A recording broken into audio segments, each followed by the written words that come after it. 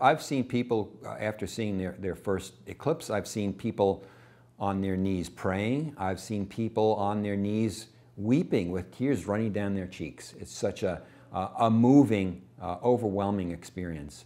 And I think virtually everybody who sees this really gets a sense of how grand the scope of this thing is. You really get a feeling that you're on this small planet orbiting the sun. Welcoming to Eclipseville, Fred Espenek.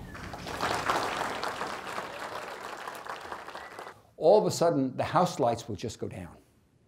And you'll be in totality because you'll be in this twilight, from bright sunlight to twilight. If that's not enough, when you hear everybody around you screaming like the home team just made a touchdown at the Super Bowl, it's totality, and you can take the glasses off and look.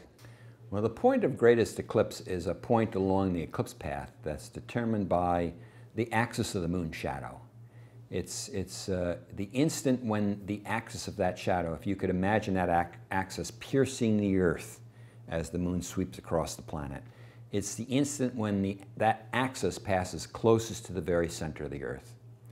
In terms of looking at the alignment of the Earth, Moon, and Sun, it's when that alignment becomes as close as it's going to get during that particular eclipse.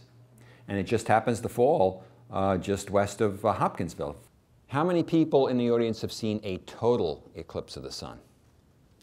One is all I see right here.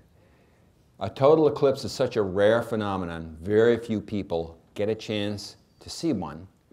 But if you live within 20 miles of Hopkinsville, all you have to do is walk outside on August 21st,